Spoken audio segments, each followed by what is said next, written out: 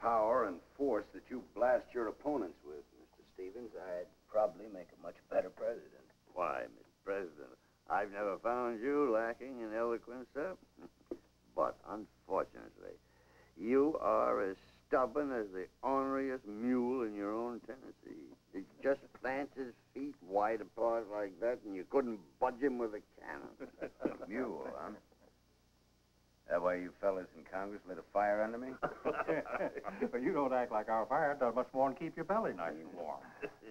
Unfortunately, Mr. President, the contraption you're hitched to is the United States of America. We've got to keep it on the move. Stevens, if you'll just state your case and let me state mine, I think we'll see better where we stand. Very good, Mr. President. I propose that we treat the South as an outside conquered people.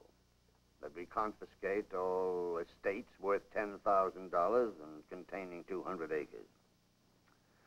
Then, sir, I would give every adult colored man 40 acres of land. Sell the rest and pay for the war with it. No use vetoing that program, Johnson. We have the votes to override your vetoes. So it comes to this. You fought a war to preserve the Union. Having preserved it now, you deny that it exists. Gentlemen, my one aim is to carry out Lincoln's policies. Try and get into your head that Lincoln's Reconstruction program died with him. Oh, shut up, Waters. Let the president state his own case. Lincoln always held that the Confederate States could not secede, that they were therefore never out of the Union. Now they stopped fighting. They took the oath of allegiance to the United States. They ratified the amendment abolishing slavery that you yourself, Stevens, piloted through Congress. That follows from Lincoln's policy that they therefore were entitled to the same rights as the rest of us. Now, gentlemen, it's just as simple as that. First Lincoln tried to block me. Now it's you.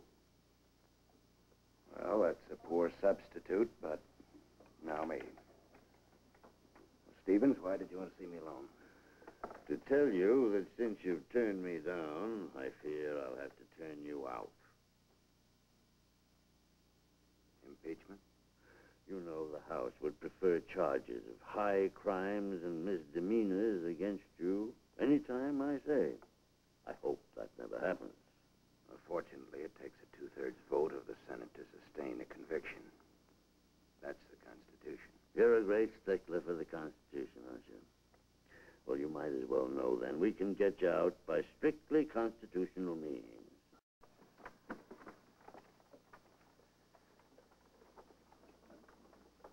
What's this about some amnesty idea of yours, Johnson? So your spy in my cabinet told you that, too. Well, after you broke up my meetings, I got to wondering whether I had any powers left at all. If I hadn't better resign and go back home. Oh, cut the cackle. And then I remembered a power vested in the president by the Constitution that even Congress can't touch, Stevens. Maybe you can guess what it is. Power Congress can't touch? Yes. Lincoln would have got around to that before now, but I had to wait till things settled down a bit. You wouldn't dare. That's right, you've guessed it. The pardoning power. I'm going to sign something now, and I'm glad you came over here to watch me do it. Here at this desk where Lincoln freed the slaves, I now free their former masters.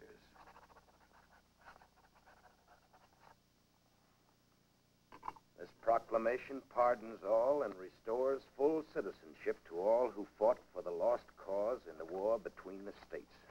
All? Did you say all? All. Not Jeff Davis. Jeff Davis, too. Lee? Oh, yes, Lee as well. Well, you're right. You have the power. Congress can't stop you.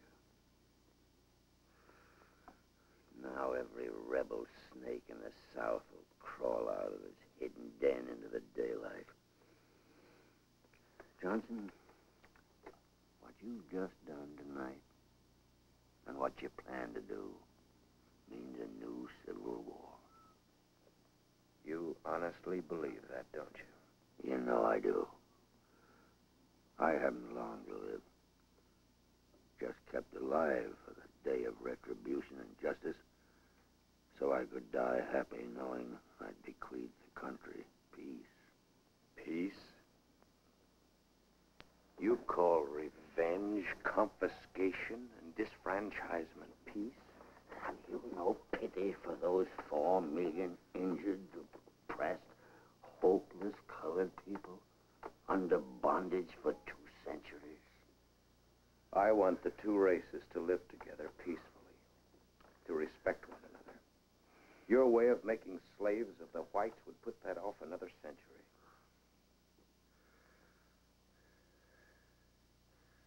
Johnson, if you withdraw this thing, for the sake of peace, I'll quash the impeachment. So you drop the impeachment? Huh? Yeah. Well, Stevens, I decline your offer. But I want to tell you one thing. I never really understood you until this minute. I always thought you wanted a puppet president you could boss. I called you a hypocrite. You're not. You're a very sincere man. And that's what makes you so dangerous. You have the sincerity and will and force.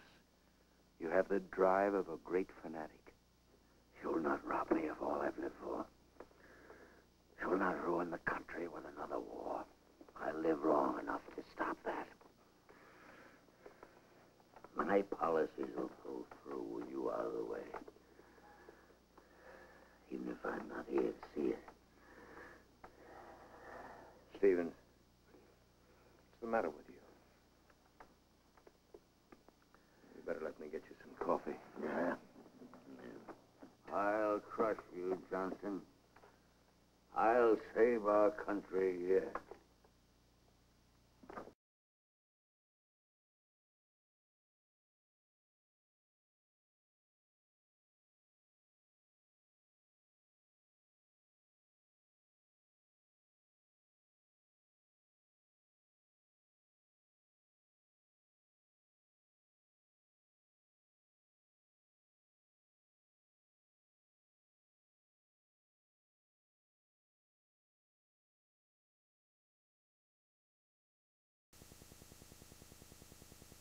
Johnson's aim is to bring the white South and the white North back together. African Americans just do not play a role in Johnson's vision of the post-war South other than to go back to work and be landless and rightless plantation laborers. Johnson's contempt for the freedmen infuriated many in Washington, and none more than Thaddeus Stevens. The congressman from Pennsylvania had been a fierce abolitionist long before the war. Within the Republican Party, he led a small, vocal faction known as the Radicals. These were principled men. Before the war, they had been the strongest Republicans opposing the expansion of slavery. During the Civil War, they had been the first ones to call for arming of black troops, for issuing an emancipation proclamation. Long before there was any conceivable political benefit to be gained from supporting the rights of black people, they were doing it. The radical Republicans had a vision of what Reconstruction should be. They believed it should be longer in duration. They believed the Southern states had left the Union and had destroyed their status as states. They had to be reinvented. To Thaddeus Stevens, Reconstruction meant not only safeguarding and preserving the essential results of the Civil War, but in his vision, it meant remaking the South. It meant the increase of democracy in terms of representation. It meant the spread of the right of suffrage. The Radicals' hard line marginalized them within their own party. Most Republicans feared the Radicals' position on black rights would drive away white voters in the North. It is the radical wing which is the most sympathetic to black people. The party in general was committed to a limited program of civil rights, protection of property, education, etc. But the party is not in any way committed to any sort of radical restructuring of Southern society.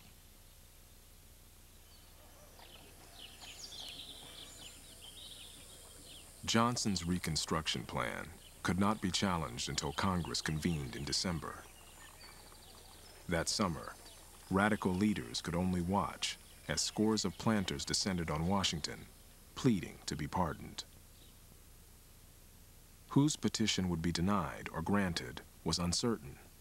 Still, former Confederates were hopeful.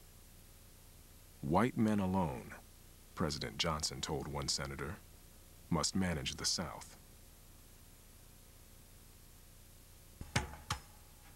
In December 1865, the 39th Congress, the first since the end of the Civil War, convened in Washington.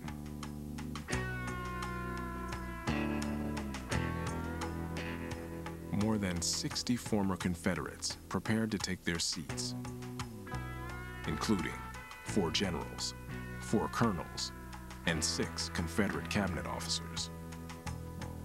Even Alexander H. Stevens, the former vice president of the Confederacy, expecting, as one observer put it, to govern the country he had been trying to destroy. If the South was going to rise again, so to speak, control its own political life, control the freed people, indeed, if ex-Confederates themselves are going to be allowed back into leadership at the national level, then to so many white Northerners it seemed like the war would have been fought in vain.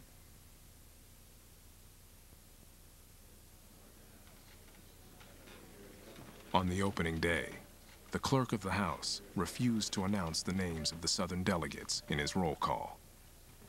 The former Confederates were denied their elected seats and sent packing. The fight for control of Reconstruction had begun. In many ways, Congress was a poisoned atmosphere in the debates over the Reconstruction policy. There were raw war memories being played out. There were visceral hatreds being played out on the floor of Congress between Republicans and Democrats. These debates are between men who have experienced this war, who have fought this war. They are fighting literally about the meaning of that conflict they have just fought. Northern Democrats sided with Johnson and railed against Republicans across the aisle. Washington must get out of the way, they insisted, and let Southerners run their own affairs. The Democrats had always identified themselves as the party of the white man. They very explicitly said, we are here to protect the rights of white men, North and South. And how do we do that? We hold the Union together. For that reason, the Democrats saw themselves as trying to put North and South together as quickly as possible during the Civil War, and as soon as it's over, trying to knit North and South together at the expense of black men.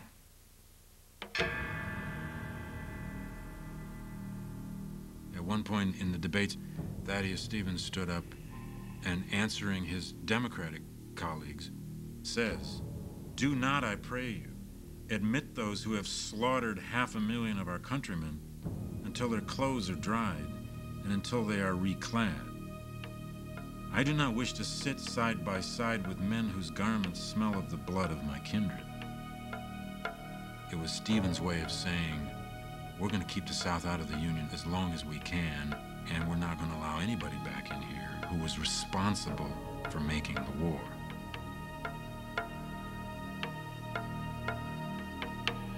A congressional committee on Reconstruction concluded that Southern governments were unable to keep law and order or stem violence against African Americans. Allowing Southern states unchecked power so soon after the war, the committee said, was madness and lunacy. Moderate Republicans had hoped to persuade Johnson to provide minimal protections for blacks in the South. Now, even they were growing impatient with the president's policies.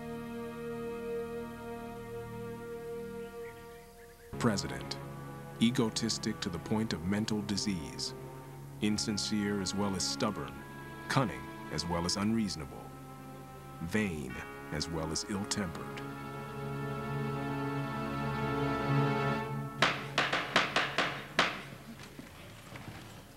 That fall, Republicans won 3/4 of the seats in both houses of Congress, enough to override any Johnson veto. In only 18 months, the radicals had gone from a fringe minority to the center of Republican leadership.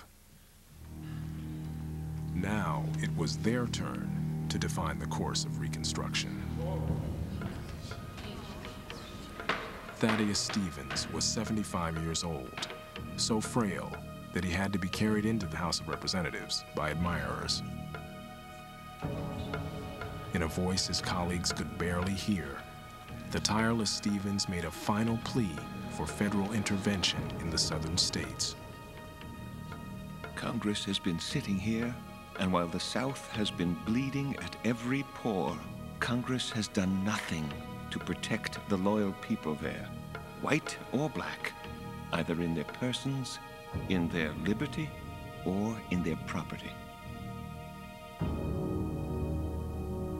In March 1867, both houses of Congress again rejected a veto by President Johnson and passed the Radicals' Reconstruction Plan.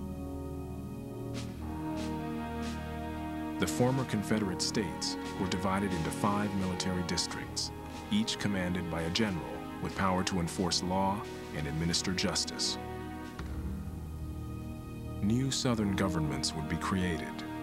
They would have to ratify the 14th Amendment. Their new state constitutions would have to be approved by Congress. And black men would have the right to vote. This really was a remarkable leap in the dark for world history. It's the first large-scale experiment in interracial democracy that had existed anywhere.